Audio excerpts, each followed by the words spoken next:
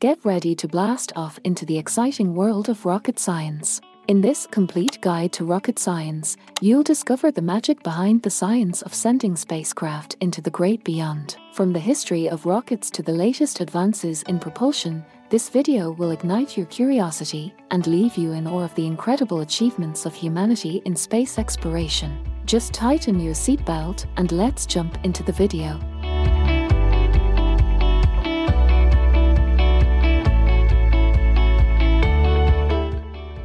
First up, we'll tackle the question that's been on everyone's minds: what is rocket science? Well, rocket science is a field of study that focuses on the design, construction, and operation of rockets and spacecraft. It involves applying the principles of physics and engineering to create vehicles that can travel through space. At its core, rocket science is all about understanding how rockets work. Rockets operate on the principle of Newton's third law of motion, which states that every action has an equal and opposite reaction. This means that when a rocket expels gas out of its nozzle at high speed, the gas exerts an equal and opposite force on the rocket, propelling it forward. Rocket science involves designing and building rockets that are efficient, safe, and reliable. This requires a deep understanding of aerodynamics, thermodynamics, and material science. One of the key challenges of rocket science is achieving escape velocity.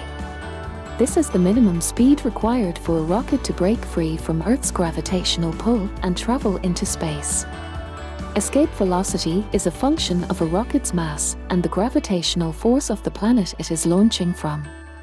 The heavier the rocket, the more force it needs to achieve escape velocity.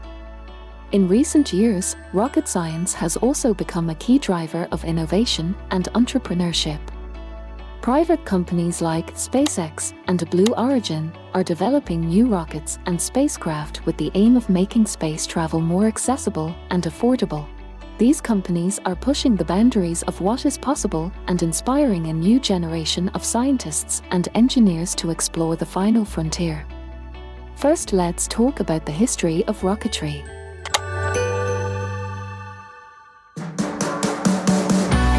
Rockets have been used for centuries in warfare, entertainment, and scientific exploration. The story of rocketry begins in ancient China, where the first rockets were invented. These early rockets were simple devices made of bamboo tubes filled with gunpowder. They were used primarily for entertainment, in the form of fireworks and other pyrotechnic displays. It wasn't until the 13th century that rockets began to be used in warfare, as a weapon against invading Mongol armies. In the 16th century, rockets made their way to Europe, where they were used primarily for military purposes.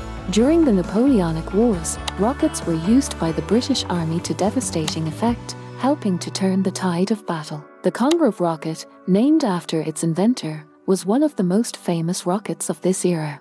In the 20th century, rocketry took a giant leap forward with the development of the V-2 rocket by Nazi Germany during World War II.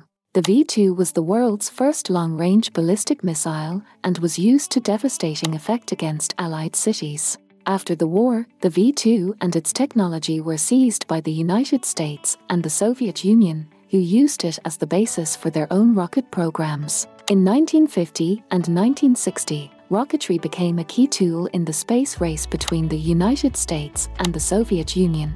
The Soviet Union launched the first artificial satellite, Sputnik, in 1957, followed by the first human in space, Yuri Gagarin, in 1961. The United States responded with the Apollo program, which sent astronauts to the moon for the first time in 1969. This space war led to a lot of innovation. Since then, rocketry has continued to evolve and advance. Today, rockets are used for a wide range of purposes, from launching satellites and exploring other planets to powering missiles and spacecraft.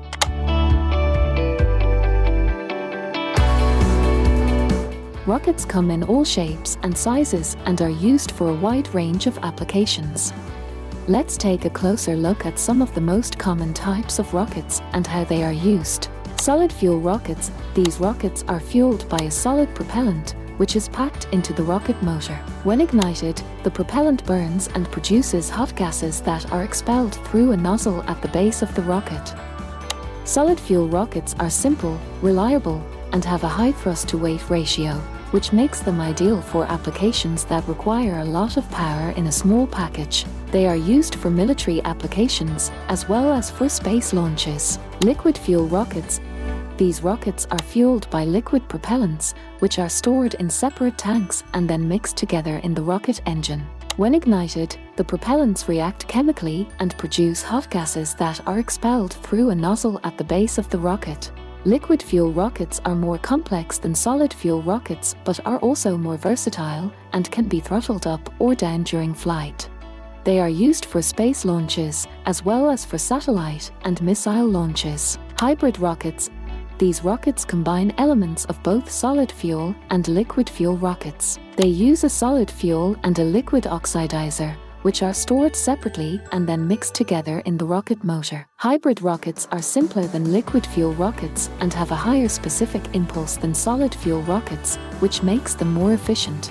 They are used for experimental and research purposes, as well as for some space launches. Each type of rocket has its own unique strengths and weaknesses, and the choice of rocket for a particular application depends on a variety of factors, including payload, distance, speed, and other requirements. And you'd be shocked to know there are some other types of rockets, including nuclear and electric rockets, which are still in the experimental phase of development. In recent years, researchers have been exploring new types of rockets that could potentially revolutionize space exploration.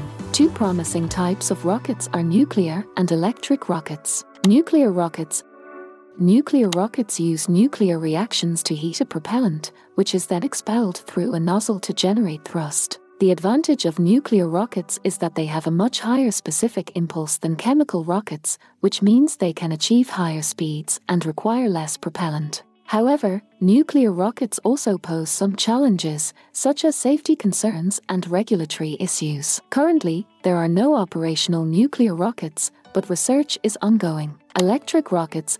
Electric rockets use electricity to ionize a propellant, which is then accelerated through an electromagnetic field to generate thrust. The advantage of electric rockets is that they are very efficient and can achieve very high speeds over long distances. However, electric rockets also have some limitations, such as a low thrust-to-weight ratio, which makes them unsuitable for launching heavy payloads from Earth. Currently, electric rockets are used mainly for in-space propulsion, such as for satellite maneuvering and interplanetary missions.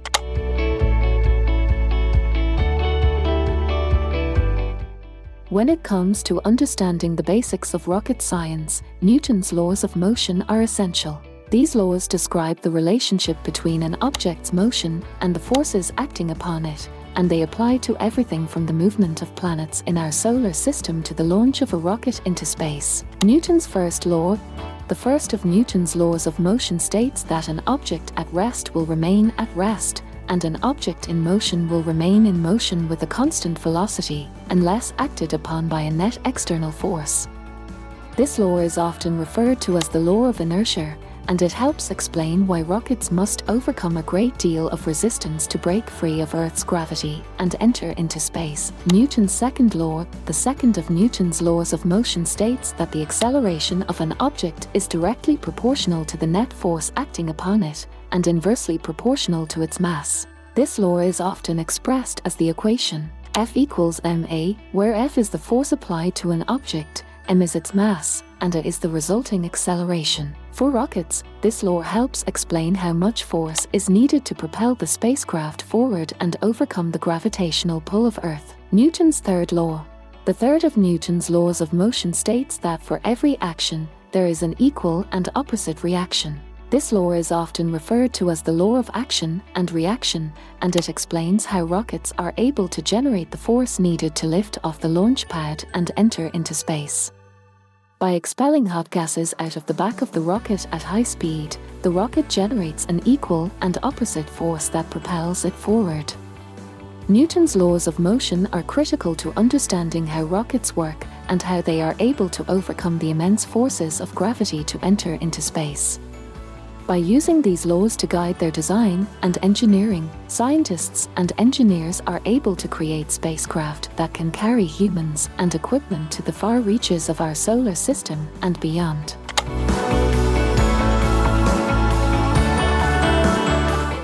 Rocket engines can be classified into two broad categories: chemical and non-chemical engines. Chemical rocket engines. Chemical rocket engines use a chemical reaction to generate thrust and are the most common type of rocket engine. They can be divided into three categories based on the physical form of the chemical propellant. Solid propellant rocket engines. These engines use a solid propellant that is burned to produce thrust. Solid rocket engines are relatively simple and reliable, but they cannot be turned off once they have been ignited. They are often used in the boosters that help launch rockets into space. Liquid propellant rocket engines. These engines use a liquid propellant that is mixed and burned to produce thrust. Liquid rocket engines are more complex than solid rocket engines, but they are more powerful and can be throttled and turned on and off as needed. They are often used in the main engines of spacecraft. Hybrid propellant rocket engines. These engines use a combination of solid and liquid propellants and can offer the benefits of both types of engines. They are less commonly used than solid and liquid rocket engines. Non-chemical rocket engines. Non-chemical rocket engines use a source of energy other than chemical reactions to generate thrust. They can be further divided into three categories based on the type of energy used. Nuclear rockets. These engines use nuclear reactions to produce heat, which is then used to produce thrust. Nuclear rocket engines are very powerful and can operate for long periods of time, but they are also very expensive and require special safety measures to be used. Electric rockets. These engines use electric fields to accelerate charged particles and produce thrust. Electric rocket engines are very efficient and can operate for long periods of time, but they are not very powerful and are typically only used for small spacecraft. Solar rockets. These engines use the energy from the sun to produce thrust. They are very efficient and can operate for very long periods of time, but they are not very powerful and are typically only used for small spacecraft.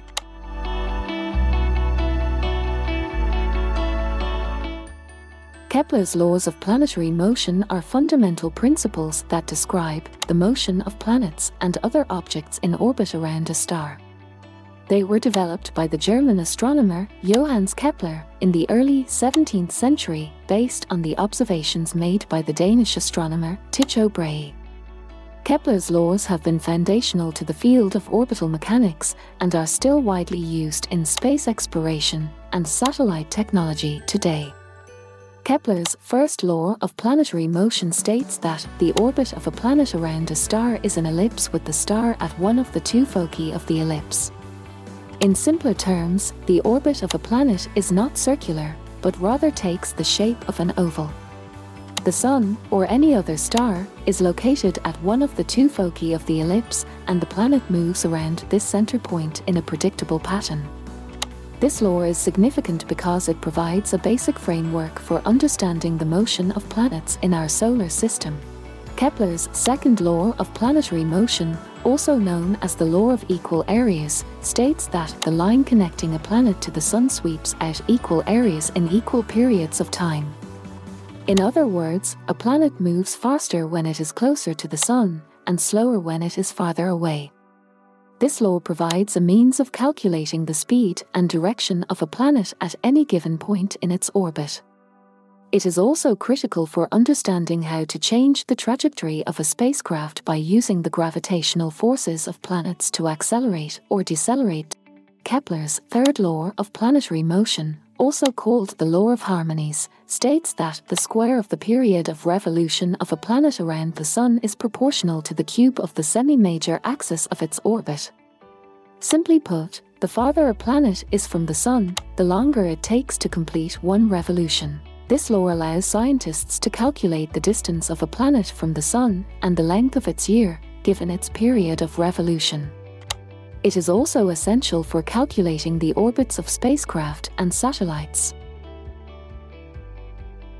Are you ready to explore the mysteries of rocket science and discover the secrets of space travel? Well, we have some exciting news for all you curious minds out there. Our brand new app, CogniPlus, is now offering a comprehensive course on rocket science. From the history of rockets to cutting-edge propulsion systems, this course is packed with fascinating insights and mind-blowing discoveries that will leave you inspired and energized to pursue your dreams of space exploration. So why wait? Download CogniPlus today and join us on this thrilling journey into the final frontier. Now let's jump into the satellite technologies.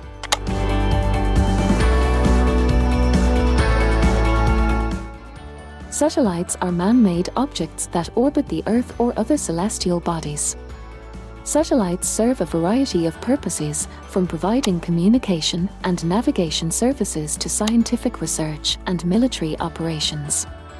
There are several types of satellites, each designed for specific purposes. Geostationary satellites. Geostationary satellites are placed in an orbit around the Earth at an altitude of 35,786 km. These satellites are in a fixed position relative to the Earth, and their orbital speed is synchronized with the rotation of the Earth. Therefore, they appear to be stationary from the ground. Geostationary satellites are primarily used for telecommunications, broadcasting, and weather forecasting. Low Earth orbit satellites. Low Earth orbit (LEO) satellites are placed in an orbit around the Earth at an altitude of 160 to 2,000 km. These satellites are used for a variety of purposes, including remote sensing, military surveillance, and scientific research. The International Space Station is an example of a LEO satellite. Medium Earth orbit satellites. Medium Earth orbit (MEO) satellites are placed in an orbit around the Earth at an altitude of 2,000 to 35,786 km. These satellites are primarily used for Global Positioning System (GPS) services.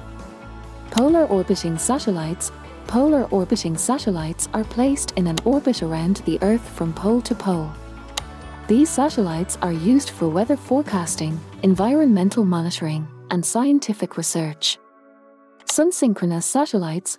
Sun-synchronous satellites are placed in an orbit around the Earth at an altitude of 600 to 800 km. These satellites are designed to keep the same angle between the Sun and the satellite as the Earth rotates, which enables them to pass over any given point on the Earth's surface at the same local solar time each day. Sun-synchronous satellites are used for remote sensing, weather forecasting, and scientific research. Communication satellites. Communication satellites are placed in geostationary or LEO orbits and are primarily used for telecommunications, broadcasting, and internet services. These satellites are equipped with transponders that receive and transmit radio signals, which are then relayed to ground-based stations. Navigation satellites. Navigation satellites are used for global positioning and navigation services, such as GPS. These satellites are typically placed in MEO orbits and are equipped with atomic clocks and receivers that communicate with GPS receivers on the ground. Earth observation satellites. Earth observation satellites are used for remote sensing and environmental monitoring.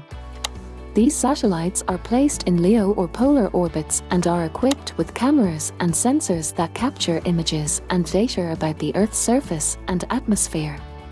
Military satellites. Military satellites are used for intelligence gathering, reconnaissance, and communication purposes. These satellites are typically placed in LEO or geostationary orbits and are equipped with advanced cameras and sensors. Orbital mechanics for satellites. Orbital mechanics is a fundamental aspect of spaceflight and is essential in determining the behavior and trajectory of satellites. A satellite's orbit is defined by a set of parameters known as its orbital elements. These include the semi-major axis, eccentricity, inclination, argument of periapsy, and longitude of the ascending node. The satellite's motion is determined by the gravitational forces acting on it, primarily from the Earth and the Moon. To maintain a stable orbit, a satellite must maintain a balance between its centripetal force and the gravitational force acting on it. If the centripetal force is too low, the satellite will fall towards the Earth, while if it is too high, the satellite will be thrown out of orbit. Satellites can be placed into different types of orbits depending on their intended purpose, such as geostationary orbits for communication satellites, low Earth orbits for Earth observation, and polar orbits for scientific research. One of the most critical factors in orbital mechanics is the speed required for a satellite to achieve and maintain its desired orbit. This speed, known as the orbital velocity, depends on the altitude and mass of the satellite and the mass of the body it is orbiting. To achieve the required velocity, rockets are used to launch the satellite into space. The stability of a satellite's orbit can be affected by various factors such as atmospheric drag, solar wind, and gravitational perturbations from other celestial bodies. As such, satellites need regular adjustments or maneuvers to maintain their orbits. This is done by altering the satellite's speed and direction of motion using thrusters or reaction wheels. Two common maneuvers used in orbital mechanics are the Hohmann transfer and the bielliptic transfer. The Hohmann transfer is a two-burn maneuver used to transfer a satellite from one circular orbit to another by passing through an intermediate elliptical orbit. The bielliptic transfer involves two separate burns, the first to raise the satellite to a higher altitude, and the second to circularize its orbit at the new altitude. Launch of satellites. One of the most common methods for launching satellites is using a rocket. A rocket is a powerful vehicle that is capable of reaching high altitudes and speeds. Rocket launches typically take place from a launch pad, which is a specialized facility designed to provide the necessary support and infrastructure for the launch. Before a rocket launch can take place, engineers must carefully calculate the trajectory of the rocket and ensure that it is capable of reaching the desired altitude and speed. Another method for launching satellites is using specialized aircraft known as a carrier plane. This type of aircraft is capable of carrying a rocket to high altitudes before releasing it. The rocket then ignites its engines and continues on its journey into space. Carrier planes are often used for launching small satellites that do not require the power of a full-sized rocket. One of the biggest challenges of launching satellites is ensuring that they are placed into the correct orbit. The orbit of a satellite determines its path around the Earth, as well as its altitude and speed. To place a satellite into the correct orbit, engineers must carefully calculate the necessary speed and trajectory for the rocket or carrier plane.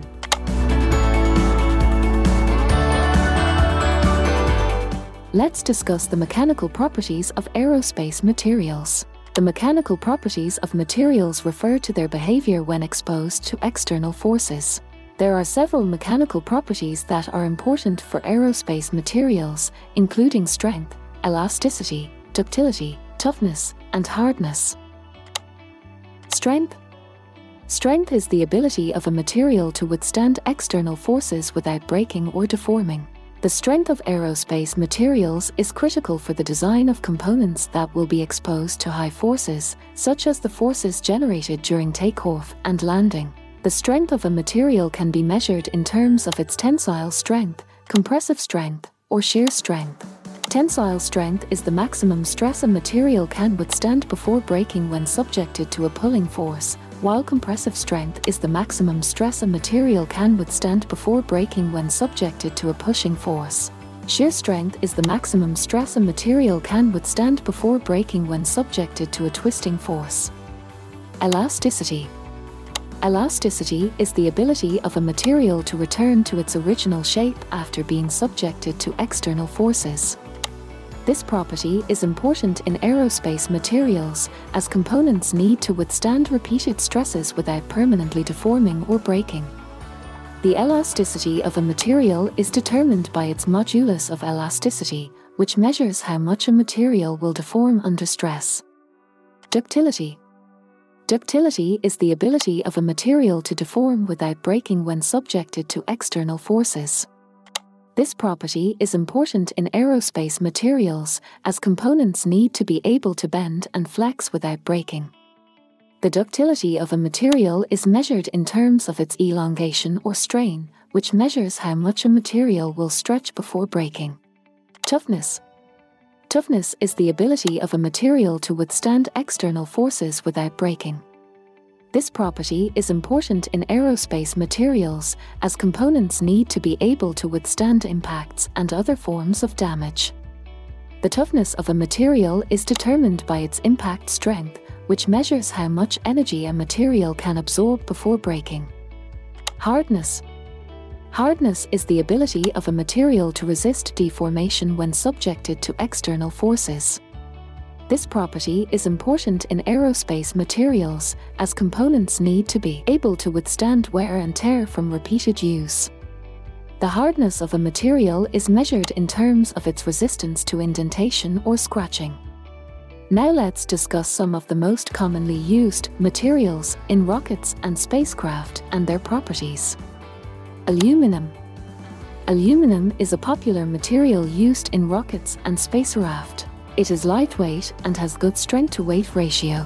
Aluminum is also easy to work with and is relatively inexpensive. However, it has poor thermal conductivity, which makes it less suitable for high-temperature applications. Titanium. Titanium is another material commonly used in rockets and spacecraft. It has a high strength-to-weight ratio and is resistant to corrosion, making it an excellent choice for applications where weight and durability are critical factors. Titanium can also withstand high temperatures and radiation, making it a suitable material for use in spacecraft. Carbon fiber. Carbon fiber is a strong and lightweight material that is commonly used in rockets and spacecraft.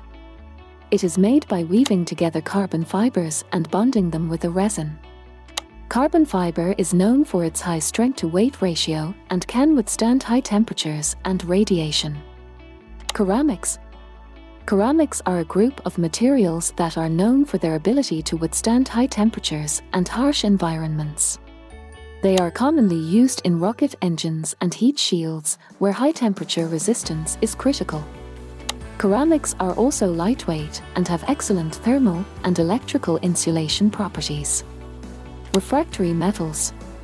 Refractory metals are metals that have high melting points and are able to withstand high temperatures.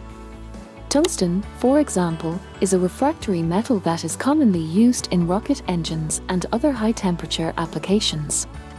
It has a high melting point, high density, and is resistant to corrosion. Inconel. Inconel is a family of nickel-based alloys that are commonly used in high-temperature and high-stress applications. Inconel alloys have excellent resistance to corrosion, oxidation, and high-temperature environments. They are commonly used in rocket engines and other high-temperature applications. Factors in material selection for aerospace applications. When selecting materials for aerospace applications, there are a number of factors that must be taken into account. These include performance requirements. The materials used in aerospace applications must meet strict performance requirements, including high strength, durability, and resistance to heat and radiation. They must also be able to withstand the extreme stresses and strains of takeoff, flight, and re-entry, as well as the harsh environment of space.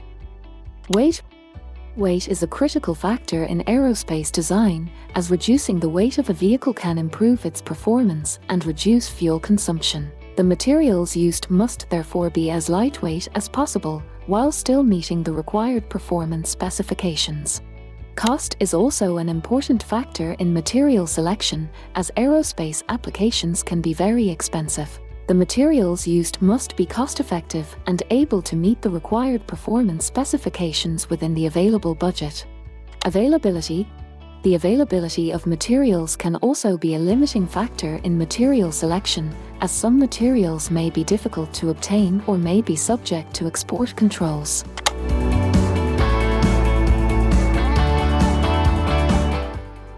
Human spaceflight is the activity of sending humans into space, either for scientific research, exploration, or commercial purposes.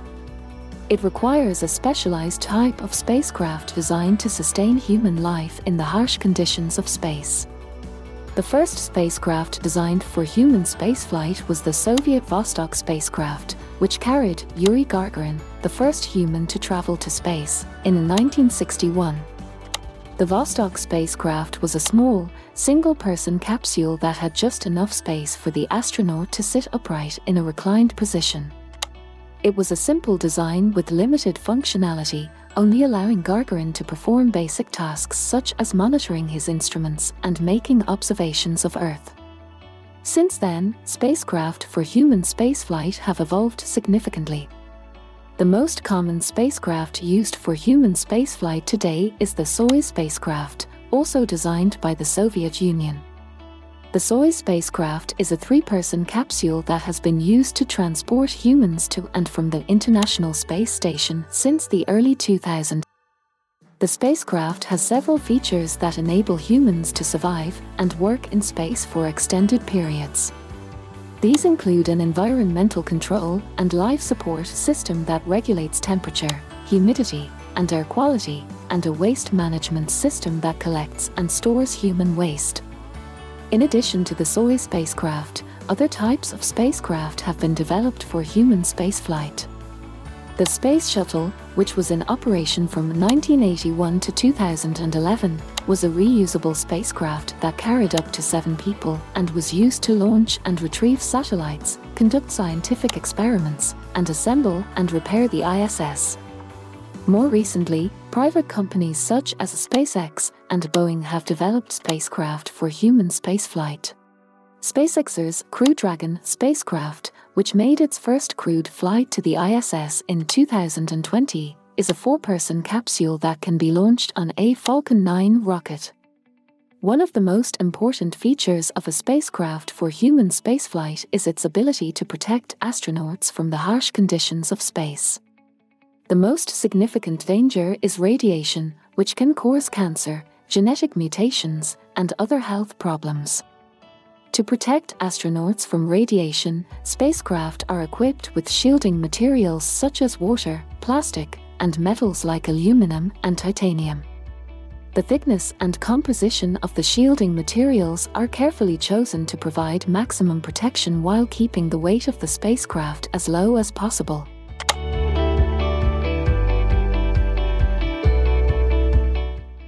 A spacecraft is an isolated environment where the survival of human beings depends on the proper functioning of various life support systems, or LSS. These systems provide a comfortable living environment, ensure the availability of breathable air, and the supply of water, food, and waste management. The performance and reliability of LSS is crucial to human spaceflight.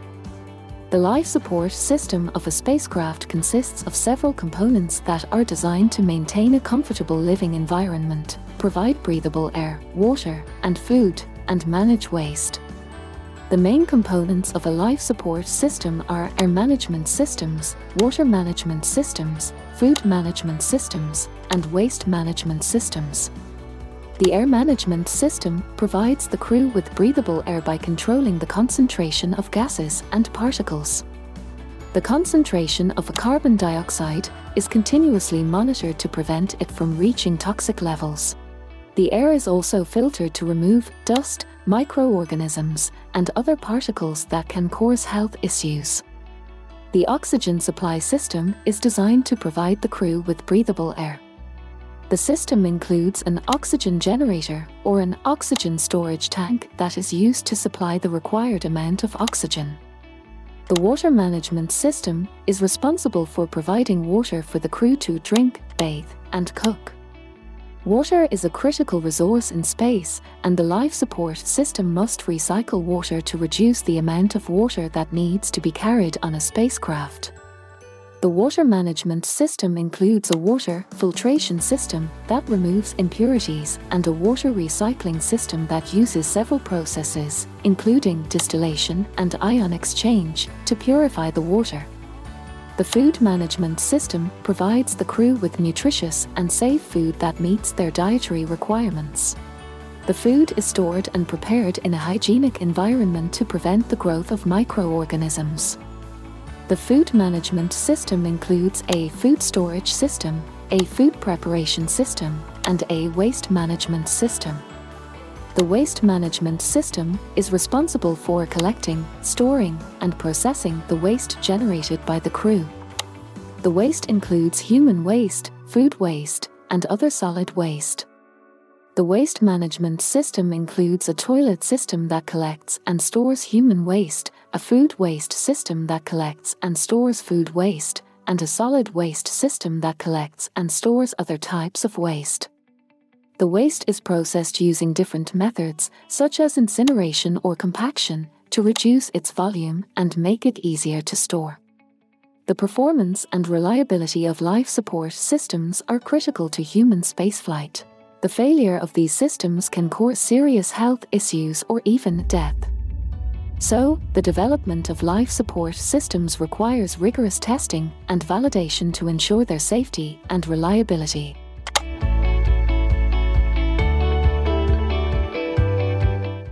Human spaceflight has come a long way since the first human, Yuri Gagarin, went to space in 1961. Today, humans are living and working on the International Space Station, ISS, and private companies are working on launching people into space for tourism. However, there is still much to be explored and discovered in space, and the future of human spaceflight and space exploration is both exciting and challenging. One of the most significant goals for the future of human spaceflight is the exploration of Mars. NASA and other space agencies have been planning missions to Mars for decades, and several robotic missions have already been sent to study the planet. The ultimate goal is to send humans to Mars to explore, conduct research, and potentially establish a permanent presence on the planet. To achieve this goal, significant technological advancements will be necessary. These include developing new spacecraft and propulsion systems that can travel long distances through space, developing lightweight and durable materials that can withstand the harsh conditions of space and Mars environment, and developing new life support systems that can sustain humans for extended periods in space and on Mars. Additionally, advanced robotics and artificial intelligence will play a critical role in the exploration of Mars and other planets. Another significant challenge facing human spaceflight and space exploration is space debris. Over the years, thousands of satellites and other objects have been launched into space, and many of them have become defunct or obsolete, creating a significant amount of space debris. This debris poses a risk to current and future missions, as well as to the astronauts on board the ISS. Solving this problem will require developing new technologies for tracking and removing space debris, as well as designing spacecraft that can withstand impacts from space debris. In addition to Mars, other destinations in space are also being considered for exploration, such as asteroids and the moons of Jupiter and Saturn. These destinations offer unique scientific and exploration opportunities, such as studying the origins of the solar system and potentially discovering new resources that could be used in space. The commercialization of space is expected to grow significantly in the coming years. Companies like SpaceX and Blue Origin are already developing technologies to make space tourism a reality, and there is potential for space-based manufacturing and resource extraction, which could have significant economic and technological benefits. The future of human spaceflight and space exploration is inspiring, but it is also challenging. It will require significant investments in technology, research, and development, as well as international cooperation and collaboration. However, the potential rewards are enormous, from advancing scientific knowledge to opening up new economic opportunities and pushing the boundaries of human exploration. And if you are ready to dive deeper into the mysteries of rocket science and discover the secrets of space travel, our brand new app, CogniPlus, is now offering a comprehensive course on rocket science.